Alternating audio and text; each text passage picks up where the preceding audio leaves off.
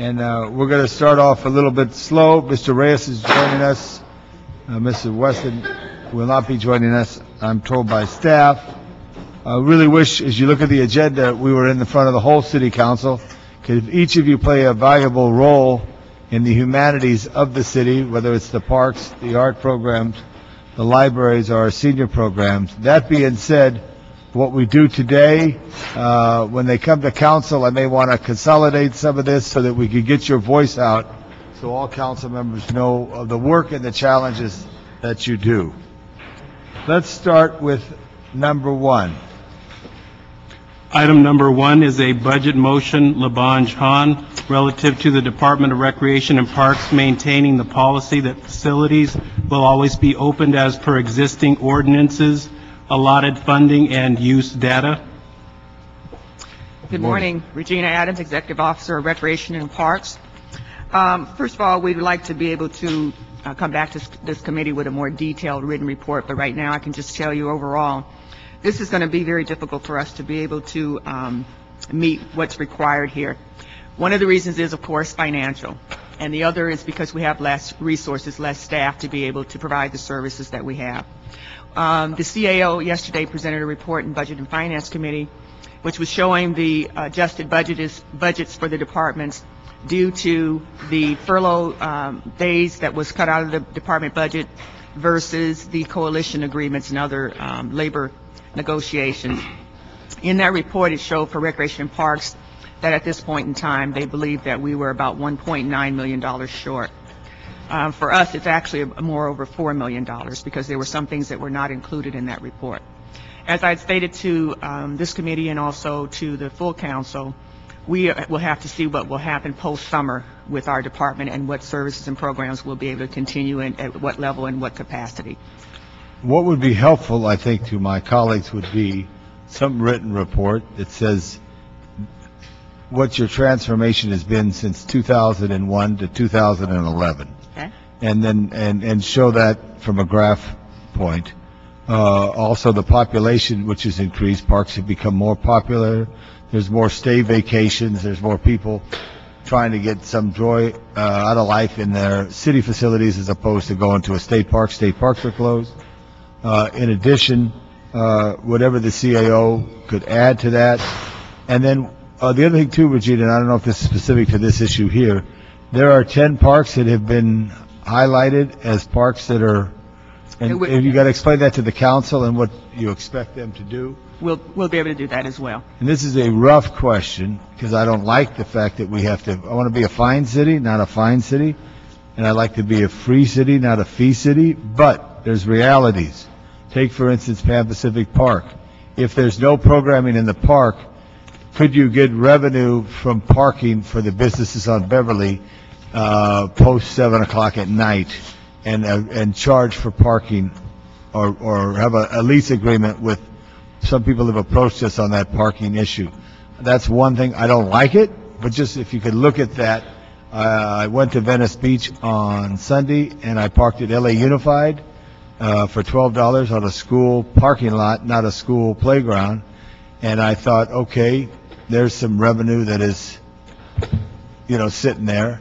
But at the same time, it's very difficult in the metropolitan area to do anything with the LA Unified. But at Venice, they appear to find a way to get some revenue. I hope that stays at the Venice School, but it probably goes to the general fund. So Mr. Reyes' fine deputy is here today representing them, the first district. So note that Mr. Reyes will not be able to attend, but we know we'll talk to him later on. So we'll get this report back. Yes. What it's near the mid of July now, what's operable for you? Not convenient, but operable. 30 days? 30 days would be great. Okay. And then also if you could highlight too, because I know your general manager told me he's, if I could use this term, front-loading activities for the summers. The camps will be open as usual, summer night lights, all the commitments that he has made.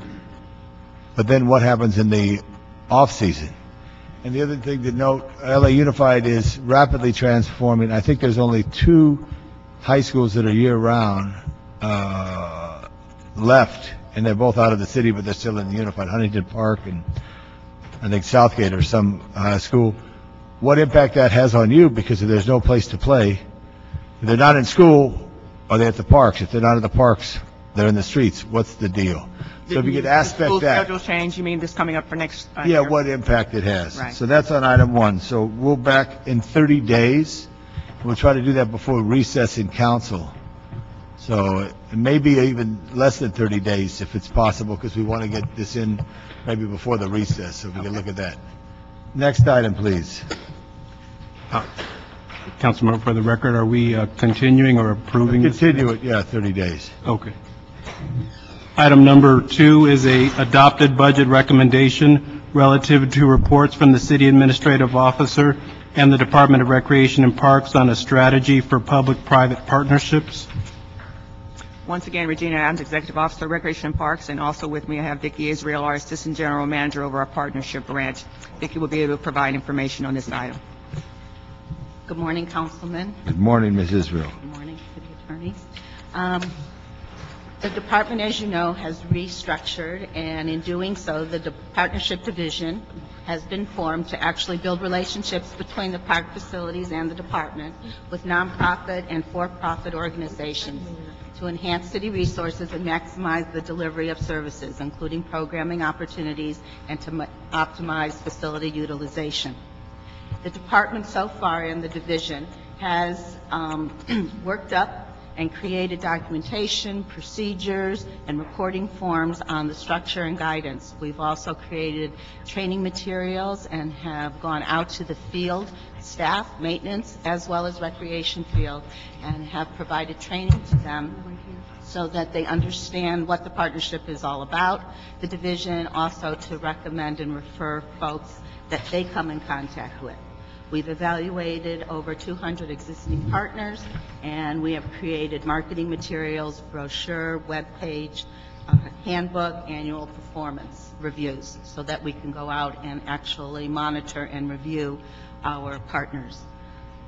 We've also created weekly and monthly statistical reports so that we can track the information about the organizations.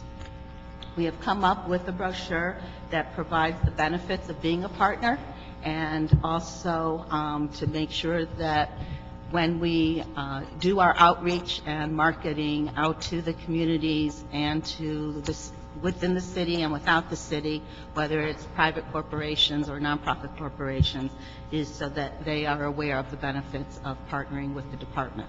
One is collaboration, of course, because we are a renowned leader in the recreation field. We're a full-service recreation agency with highly trained professional staff. Also, we can increase program awareness, increase diversity across the city within a partner, and that we also, on an individual basis, kind of gear and personalize their agreements and needs with us. So, the other thing that we have been doing, and which is a focus on some revenue generating to assist the department, is to try to recoup and shift some payments for utilities and for waste removal. And we have created... Now, prior to this period of economic challenges, sanitation would pick up your trash and not charge you. Correct. The city paid for it. And how are they charging you? Or did the city pay for The it? city would pay for it through the city's general fund. Effective July 1st of this year, Recreation and Parks now has to pay its own trash. Right, do they project what's your trash? About $3.7 million. And much of your trash is recyclable trash, though. Yes. Is it, I don't know if you're technical on trash, but you know what a MRF is? No. Where it takes all trash and it is able to separate it. There's a location in Long Beach near the harbor. There's other locations. Because I don't want to say I go through your trash, but I'm in the parks every day, and I go through your trash, and I dump a trash can in Dante's View, and I look at the trash, and much of it is recyclable. I mean, it's not hardcore garbage that you would find in a housing. Madam CLA, I'd like to work with sanitation on this to see what they could do, and also what in the past, the parks have been a place where, whether it's Bishop's Canyon and Elysian Park, Toyon Canyon, and Griffith Park, other locations, have used as landfills. Did Recreation and Parks get a tipping fee for any of that? Do we know? We already work with sanitation on a lot of it for the recyclables and also for our green waste and No, so forth. but So- in from 58 to 85 in Toyon Canyon and from whatever it was, did you know, and you may have to historically check, did you get a tipping fee? Which means every time a truck comes, you get a, do you know if you did? And I don't We know. do. You did? Yes. Every truck came, you got? I have to check and see if it's every truck, but I believe we do get, yes, there are tipping fees, yes. Okay, because I think that's a little bit of an argument that we could look at. And some other things too. I do believe in the transfer from Water and Power. Water and Power doesn't pay taxes. Water Power is putting a water line for all the city's good through probably not a pre-existing, but a 100-year-old line through Griffith Park. They're not paying you anything as a franchise fee as the gas company would pay. But we should look at some of those utility easements as far as, you know, if there's anything that could be recovered, even though I'd like to study it myself, because I think a lot of this becomes a bureaucratic cost and not a real cost. Prior to the energy crisis that this state was in, if DWP was shutting down number 3 at Valley Generation, they'd call their colleague up at Morro Bay at PG&E and ask them for 500 megawatts for the next 3 weeks, and they'd put it in pencil, and they'd send them 500, they'd send it back, and there was never a problem. Now, because we're struggling to get every dime, it becomes a game of struggle as opposed to a game of service, and government should be a business of service. Mr. Scholl joined the table there from... Good morning, Mike Scholl with Recreation and Parks. Regarding some of the trash bill and our relationship with sanitation, which is a very good relationship. Sanitation is a great bureau. But the one of the things that we thought was worth pursuing is the fact that we, Rec and Parks, allow sanitation under Proposition O to use a great deal of our land for no value whatsoever in order to put the types of projects that they're doing under Prop O inside the park system, whereas otherwise they would have had to have acquired property to do so. So there is a value to that, and it's something that we're not currently getting that would certainly more than offset the cost of the trash that we're paying. There is some disparity there. Right. So I think we should figure that out and then try to attack it. Also, the other question too, I've heard. And I've felt it personally, but I've heard, in public-private partnerships, we talked this about cultural affairs, and there was a lot of hostility. People don't understand or don't like or think that they pay their taxes they should be. I'm thinking, Madam City Attorney, that they should be coined as public community projects, and the word private possibly be eliminated. They are what they are. If a corporation wants to do it, they'll step up and do it. But it scares people, the word private, and I think it may be worthy of us to change that vernacular if that's correct. But I will let other minds think of that. And because not on this agenda, I don't believe, is the zoo, but the zoo is looking for a community partner to operate. And we're not trying to make it a private zoo. It's still a public zoo, but there's a community partner. So I think to relieve the fear that it becomes private, because people would hate to see a private park, but they would love to see a community partner. Something to think about. Kick it around in your next staff meeting. Vicki, how many people in your division? 8. 8. That's a big task. Okay.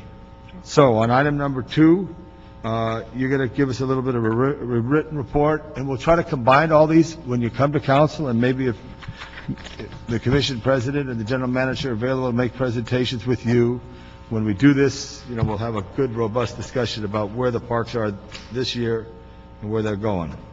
The next item, then we're going to continue that to the what's the first meeting in August? The first meeting in August is August 9th. Right, which we're not going to be there. And then the second meeting is? The second meeting is August the 23rd, but that is council recess. We may have a special meeting if we feel, but we'll just talk it out, talk with the CAO, see if our timing is right, or we may take it in September. Got it. But let's continue this matter. It won't be, it will not be before the 9th. Next is item 3. Item number 3 is an adopted budget recommendation relative to a report from the Department of Recreation and Parks on golf facility management. Again, Regina Adams, Executive Officer, Recreation and Parks. This item for our golf division, last fiscal year was the first year that our golf division was taken totally offline from the city budget. We have approximately 400 employees involved in our golf division, which are full and part-time employees, and they are totally responsible for covering 100% of the costs for their jobs and the services they provide to the residents. The city general fund is no longer subsidizing this division in any way, shape, or form. Along with that, we've been directed by both our board, the mayor, and the council. We are also currently doing an analysis of the golf division to determine the future of where this division should go, whether or not it should continue as being operated by the department or if it should be contracted out or some combination thereof. We currently have a consultant who is looking at this and going to present a report to us within the next few weeks, and we will do our analysis of that and we'll be presenting a report to our board. This will involve the operations for our golf, and also as of this January 1st, we also took on operating the electric golf carts ourselves.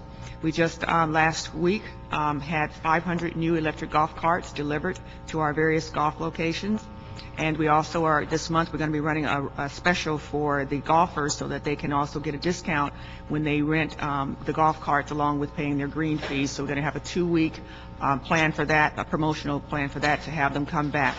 We had a period of time where we had a little difficulty with acquiring the new golf carts, and we worked with the city attorney in his office, and we thank them very much, and we were able to get this resolved, and we were just able to get these new golf carts, and we're hearing wonderful praises from the golfers. They're enjoying them, and so we're going to run this promotion for them for 2 weeks so that they can come back and try them out. Well, how many, you got 500 golf carts? 500 new Where were they manufactured, you know? club car, and they were came from Atlanta. Atlanta. And they come over a train or truck? Truck. So It was quite an operation to see yeah. because, yeah, the trucks came in, and of course we had to time it at different golf courses and so forth, and they bring them in, and also with assistance of our staff and the club car, they assembled them at the location, and they're charged, and we roll out in the old golf carts, and we roll out the new golf carts. Right. How many carts on each truck, do you think? Why would you ask me that? I'm- 28. Yeah. So She knows. 28 divided into She knows the right 500 part is, now. what's 28 divided into 500, Lisa? Okay. I just want to know how many trucks came from Atlanta. Just out of 28. Come on, Lisa, the clock's on. You're not going to win the prize. But anyway, I think that's important. I think our challenge is if we do any integrated management system there, is within a number of parks, there's dominant space that would then be integrated with a private operator and a public park, and how that works. I know county does it at Brookside, but many of their parks are I'm not totally familiar with all county facilities, but when I envision Brookside, although there's picnic areas around the Rose Bowl, the dominant landmass that the private operator has is defined quite clearly. There's no, grass stops here and the grass starts there, one or the other. But you get that number, Lisa? Around 17. 17 trucks? That's not bad. Okay. All righty. Okay. Thank you. So we'll get a written report on that as we compile this all together. Next one. Item number 4 is an adopted budget recommendation relative to a report from the Department of Recreation and Parks on fees for the use of facilities by sports teams. Regina Adams, Executive Officer, Recreation and Parks. On this item here, I would have to get back on a written report. I'm not sure exactly what information is required here, what you're looking for. Well, what is, how do we compare? I know I've read in the daily news, sometimes they have stories about big sporting events where whether a municipal league or adult leagues play, and they come to Lancaster and they go into hotels and they have softball tournaments or things of this nature here. We do have a municipal sports program. Yes. We do have soccer leagues that play here. You've corrected all the unethical lease to me and I lease to somebody else. Yes, we've been working all those items where we found. Is that pretty well cleaned up? Yes, majority of it is. Uh-huh. We've been working very hard on that. But I think I would look at that on the sports teams and how it is, and what also what is your joint use between LA Unified and on issues of sports teams. Okay? You know, you let them use the gym and they use the park, or Right. vice versa. Okay. Swimming pools and things of that nature. Okay, thank you. So you report back, and again, we're going to combine all these to one probably action in council for you to report. Okay. And I will prep the council on this, like a state of the Recreation and Parks Department 2011. Number 5, please. Item number 5 is an adopted budget recommendation relative to a report from the Department of Recreation and Parks on the application and use of Quimby fees. Regina Adams, Director of Recreation and Parks, and also with me have Darrell Ford from our Planning Division, who can also provide information on this report.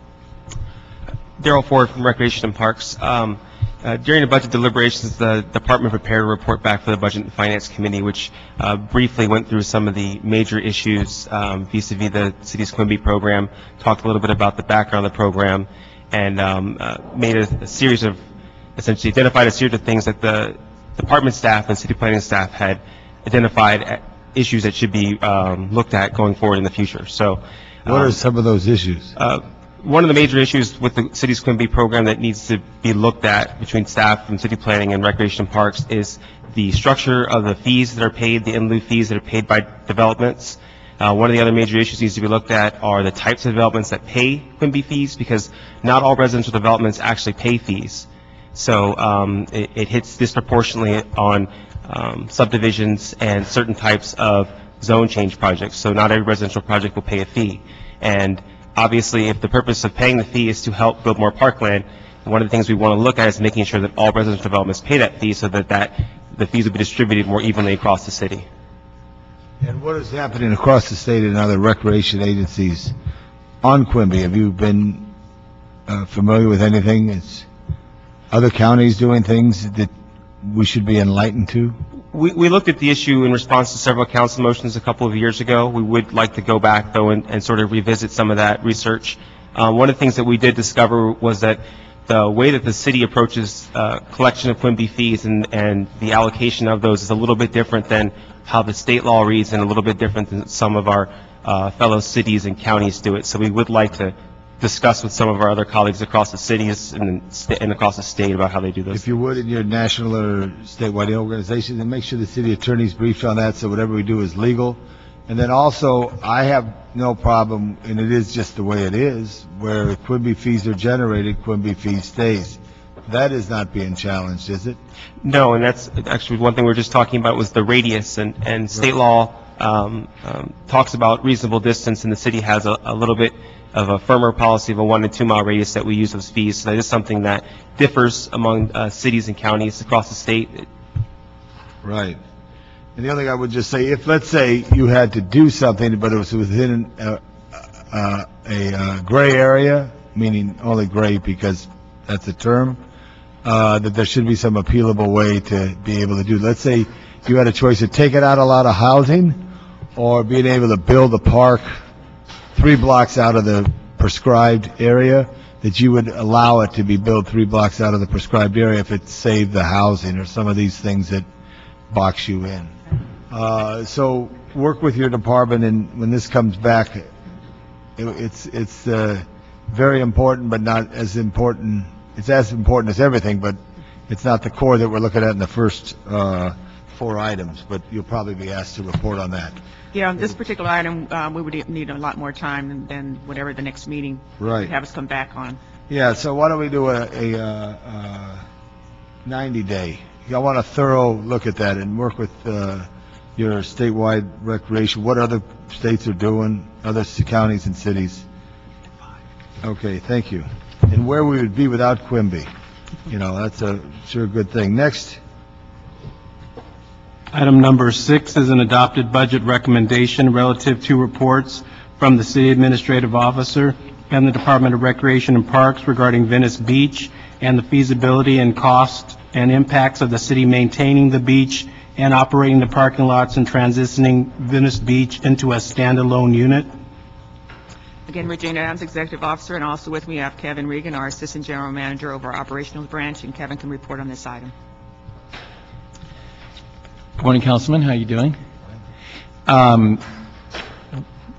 With this item, there is a desire, I believe, Councilmember Rosendahl, to study the feasibility of the Department of Recreation and Parks taking back some of the pay parking lots, which are actually under the ownership of the Department of Recreation and Parks, but on long-term lease to the county. The county is allowed to operate those parking lots in and around Venice Beach and also to collect the revenue. We'd be happy to report back on this item to you. I know the council office has done some preliminary study of the issue. I would just let you know that there is kind of a quid pro quo that occurs with the beach, and that is that the county does the lifeguarding and the maintenance on the actual beach. The city does not have that obligation. We would have to make sure that there was a good solid cost-benefit analysis, and that the revenue from the parking lots would cover that maintenance on the beach. Because surely, if we were to force the county into giving those parking lots back to the city, and then the city taking that revenue, the county would give up the maintenance and the lifeguarding operations on the beach, and we would have to be responsible for that. So it's just something to think about. Well, if I believe my history, it was after Proposition 13, where not just Los Angeles, but other municipalities along the coast consolidated all lifeguards into the county. That's true, but those were done with lease type of agreements, and those Right. agreements can be terminated by either party with giving proper notice. And I know the county's strapped, and they're having a tough time on the beaches as well. I understand that. So just Do you think, Kevin Reagan, Recreation Administrator, 30-year veteran plus, that Venice Beach should be a standalone department like El Pueblo? Well, I think that's something that we would need to look at. I think there's a. I know, I don't ask what we need to look at, I want to know what you think. This is like Washington, where the Congress asks you a tough question, and then you scratch your head, and then CNN gets the picture, you're scratching your head. Regina Adams. I would say, I would. Kevin's more diplomatic than I am. Right. My response is this. As if Venice Beach were able to cover itself financially, where it would stand alone and could 100% cover its cost, then that might be a viable option. If it's not able to do that, and also it costs us and the city more revenue and more expenses and so forth, then no, I do not believe that that would be the way to go. I just don't know if we're parceling off. In a way, sometimes it was economic challenges and other issues that took the zoo away from the Parks Department, El Pueblo away from the Parks Department. All of a sudden, you'll have a bunch of mini departments when the mission can't be done. And also, we have to cooperate with the county and consistency with lifeguard safety. But you're a good diplomat there. Okay, Kevin, thank you very much. So we're going to just continue this here, and you study this, and we'll do 90 days on this, because you get the whole summer. We'll back it up with the previous issue, which is the Quimby funds. Okay, well, this completes Recreation of Parks. Thank Recreation of Parks. We'll all go out to the parks and enjoy. Thank you very much. Next item. Item number 7 is an adopted budget recommendation relative to a report from the Library Department on the status of its volunteer program. Good Yes. morning. Chris Marita, AGM with the Library Department, and I have with me Cheryl Collins, the Acting Director of Branch Library Services. Hi. Good morning. Regarding our volunteer program, currently the library has about 7,000 active volunteers. Last year they provided about 145,000 hours of service. Among those 7,000 volunteers, we have 1,000 volunteers in the adult literacy program, teaching adults how to read, 300 adult volunteers in our grandparents and books program, teaching children how to strengthen their reading skills, 75 volunteer docents conducting tours of the Central Library, 150 volunteers delivering books to homebound residents, and about 5,200 volunteers that are members of our Friends of the Library groups that raise funds and assist us with library programs. Our volunteer programs do not use volunteers to replace paid staff. Our regular employees perform the core services, and the volunteers are used only to enhance the core services. We want to expand our volunteer program. Our goals for expansion includes establishing a new infrastructure. We want to hire a full-time volunteer coordinator and possibly other staff. Let me ask you a question. Could the Library Foundation provide the money to hire the volunteer coordinator, so you're not using They've city been trying funds? to help us, and in this whole last year, we've been trying to secure private funds, so we have been unsuccessful in doing that, so we're going to Plan B. And Plan B, we're in the middle of a large reorganization, and Plan B is to hire from within. Right. So Now, you're a librarian. In our country, who's the most notable volunteer?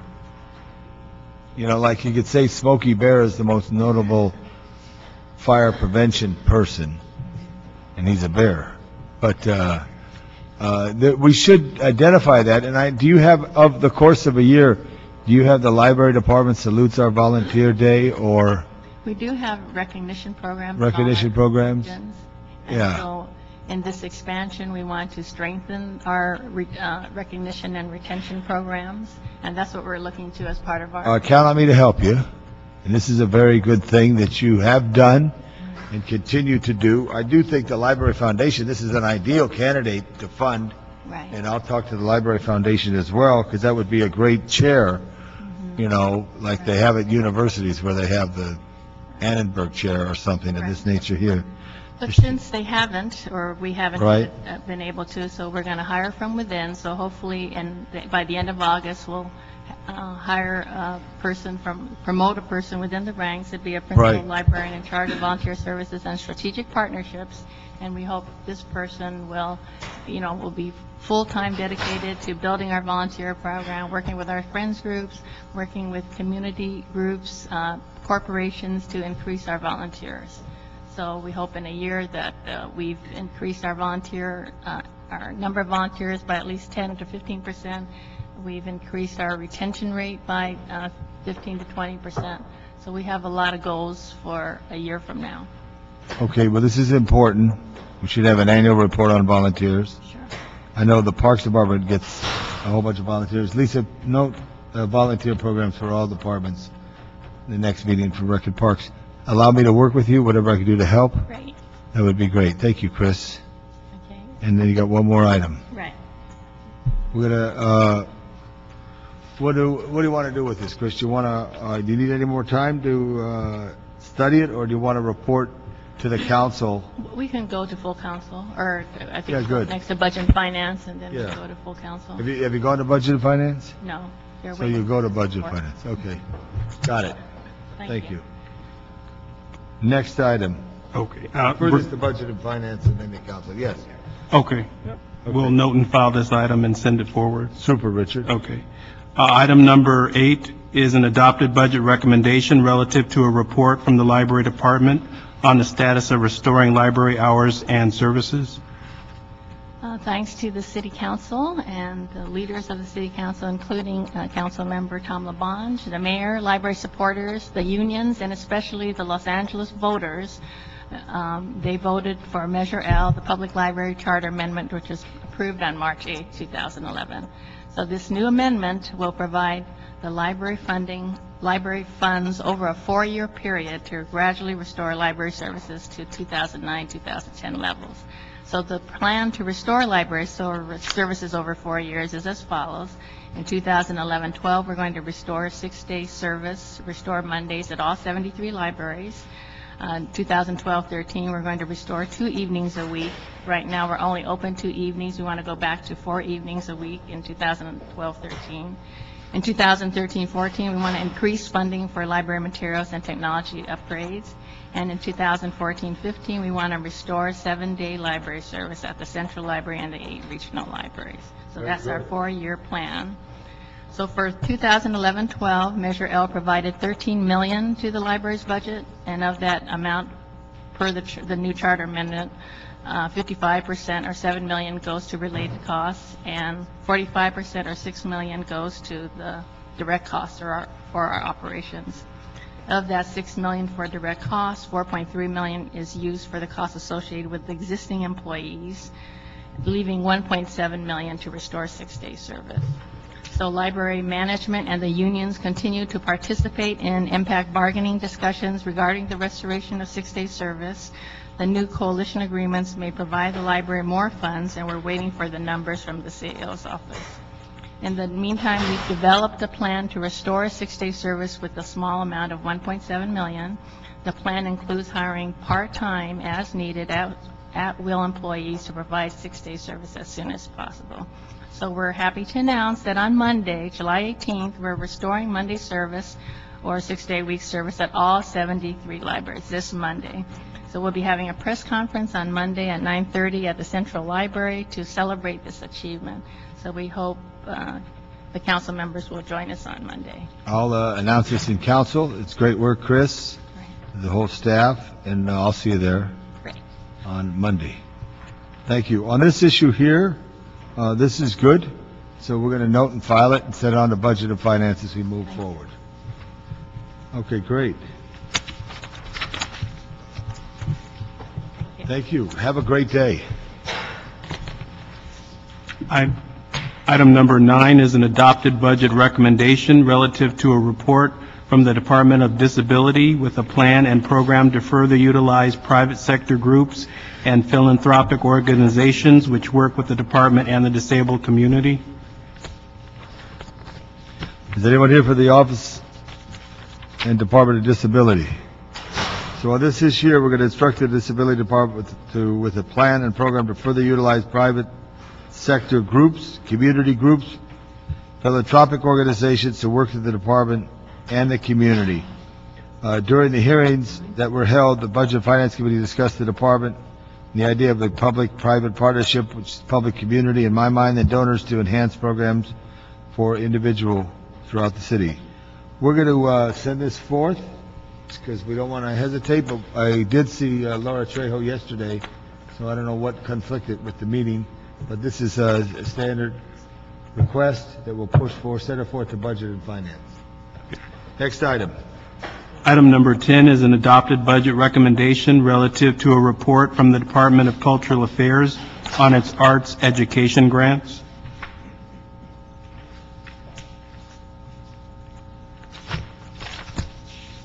Hello. Good morning. I'm Olga Garay, Executive Director of the Department of Cultural Affairs. Good morning.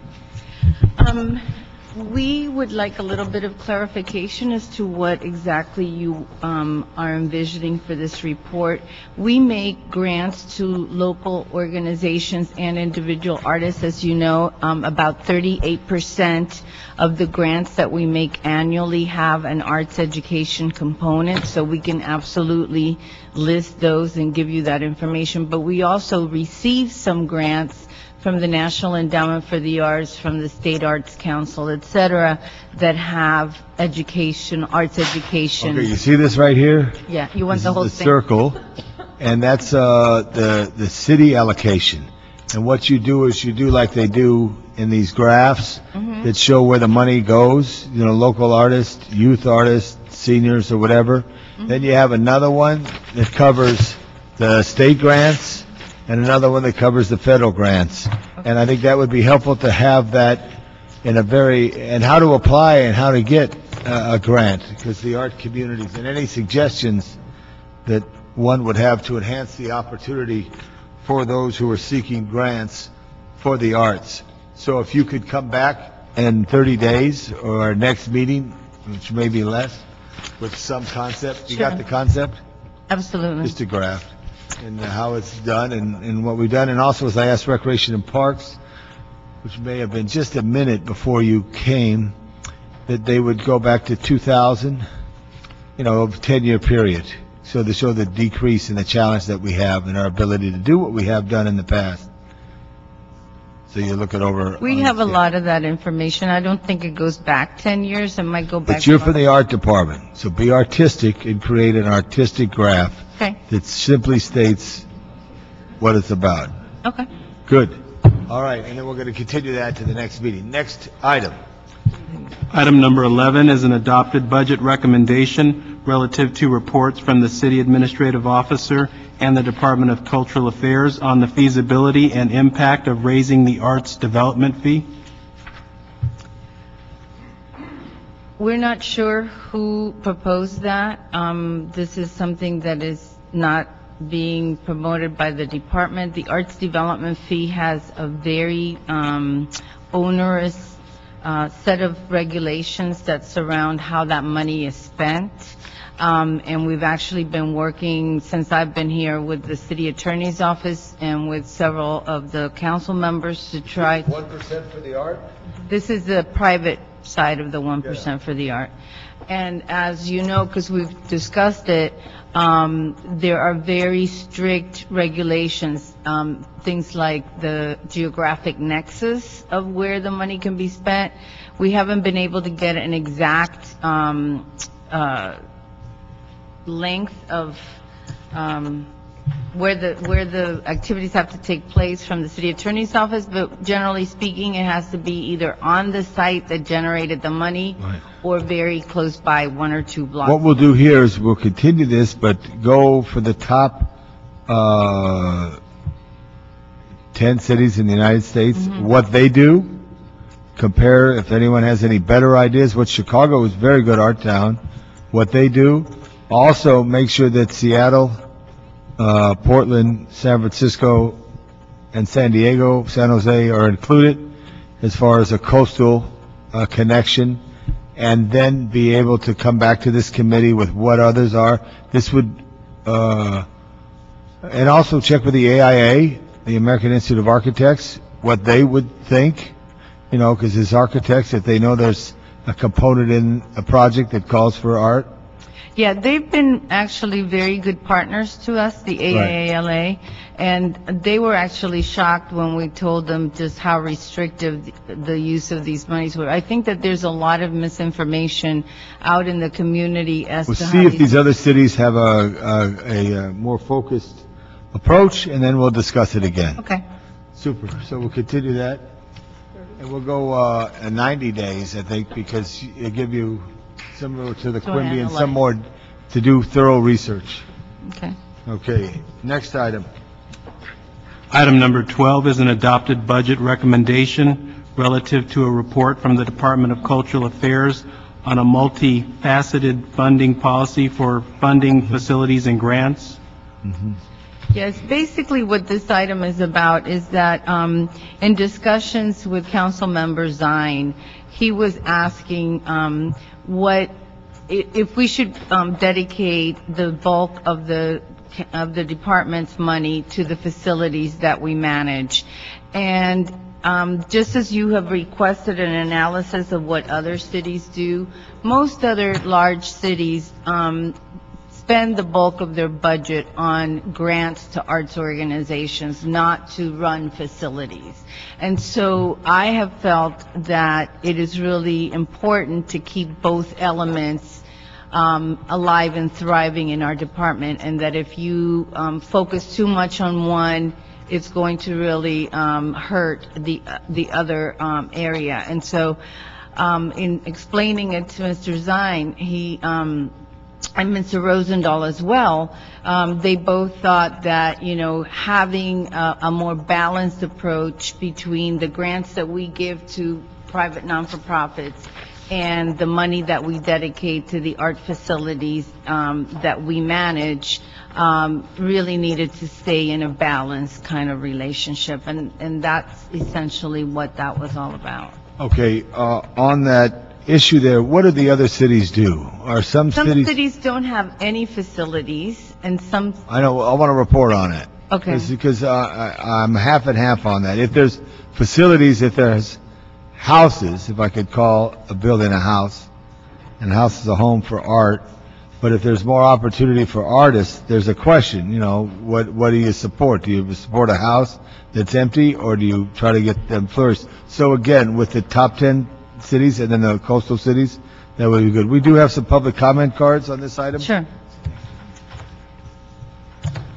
Let's have Ziva. Is Ziva here? That's your first name? And International is your last name?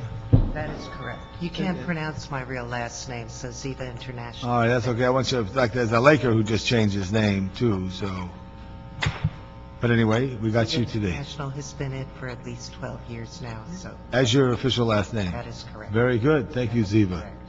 Good morning. Please. Good morning, sir, and I'm here to discuss the fact that grant money should go not to the bureaucracies, not to all of these interminable reports. And I have to say, as someone who has been here in LA for many, many years, I'm appalled at all of the directions that you are having to give that are wasting money that could, would, and should go to arts education. I'm here representing the Barnstall Alliance, but I have also represented many downtown arts organizations. I am committed to the arts in this city as well as globally.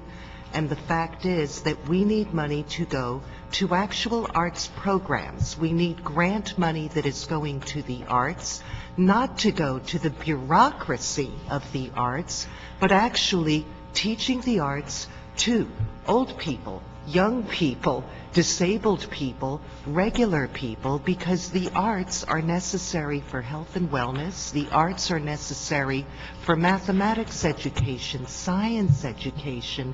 Every single country that has higher science and mathematics scores than we do utilize the arts. The reason why I, as a brain-injured person, am sitting before you today seeing after spending 5.5 years blind is because I had that extra arts education as a child in music and dance that helped me to develop the 20% more of my brain that people who have early arts education have developed.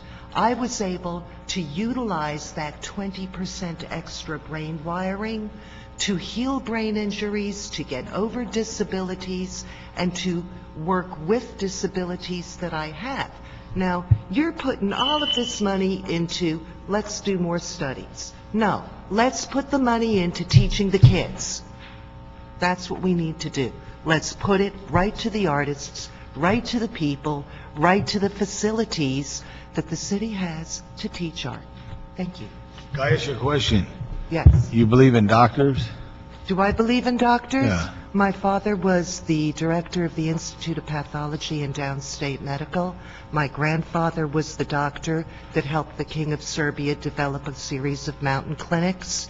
I believe some in doctors. I Okay, so believe basically in what we have to international do, doctors. I got it, but we have to do an assessment on all these things and then make the correct steps. And I appreciate what you're saying. I'd rather see if I could call it more money on the street than in the city hall, because the city hall is a building, but the street is where the people are. So I appreciate that, but I think, as to answer you, because you listened to this meeting today, all those departments need to make an assessment as they go forward, because we're dealing with the public's money. And if we Tom, just... there's a heck of a lot of assessing going on and not a heck of a lot coming to the people. I say we need them both. I say bring them closer to the people, because those assessing are making fat bucks and eating well, and those are the people who want to come to Barnstall Art Park and take classes and learn arts and experience the arts are not getting it, okay? Thank you so much. Thank you. Have a good day. Now, who's representing Backsack? You got to put your first name on it now. And your last name, but that's all right. We got it. You could write it in, please. For the record. Okay, how you doing? How you doing, Tom? Good. I just want to For reiterate, the record, you got to say your name. Randy Kiefer. Yeah. And I just want to reiterate and support what you're saying about the situation in terms of the arts and supporting community art centers and sharing the grants, possibly 50% of that fund, for the community art centers. Why? Because I think it's the greatest amount of numbers. That serves, as the mission statement says on the DCA webpage for Los Angeles, the goal is to enhance the quality of life of 4 million residents in LA, 25 million annual visitors, stated by Antonio. Below that, it states our challenges. We accomplished this goal by generating and supporting high-quality arts and cultural experiences. We ensure access to those experiences through the grant making process, said by Olga. So I'm just trying to get back to basics here in terms of what our real mission is and serving the greater Los Angeles and its visitors, which is, to me, that's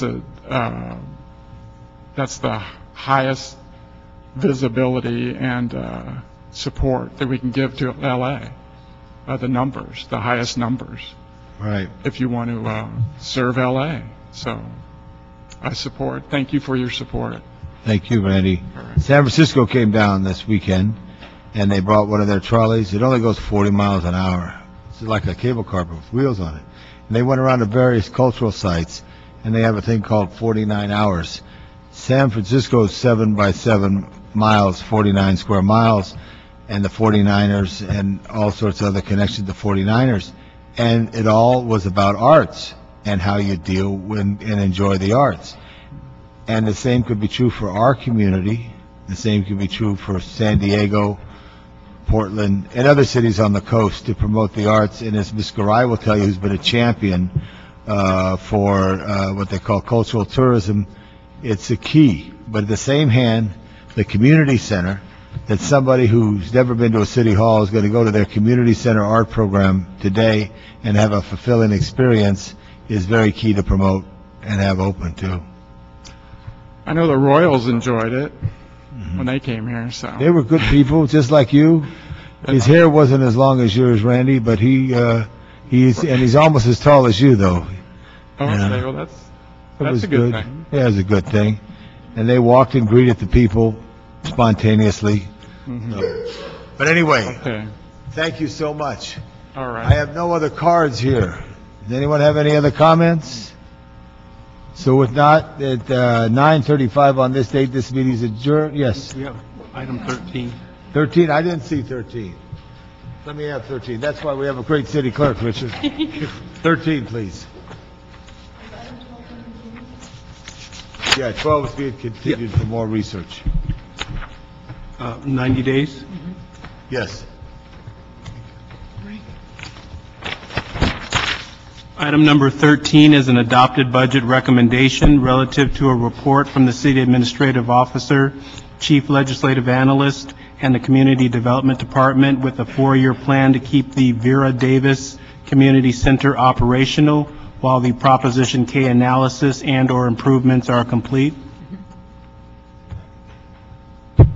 Good morning, Saul Romo for the Department of Cultural Affairs. This item comes from a recommendation to transfer authority for operational and management authority for the Vera Davis Community Center from the Department of Community Development to the Department of Cultural Affairs. We've had extensive discussions among some of the city agencies, meetings between the Community Development Department, representatives of this Office of the City Attorney, the CAO, Council District 11, as well as the Department of Cultural Affairs. And since this motion was originally submitted proposing the transfer, we've come to the conclusion that it's in the best interest to maintain operational management of the facility with CDD. Not with you? Not in the interim. At some point, there are improvements that have to be made to the facility to fulfill the city's obligations to. Has Mr. Rosendaal's office made an opinion on this? Correct. Have they made an opinion? Well, they have been involved in the discussions, and my understanding is that the office is, they concur with our assessment. There is a representative here from CD11 if you'd like some further Yes, the comment. deputy from CD11 here. Would you like to make a comment on behalf of Mr. Rosendahl?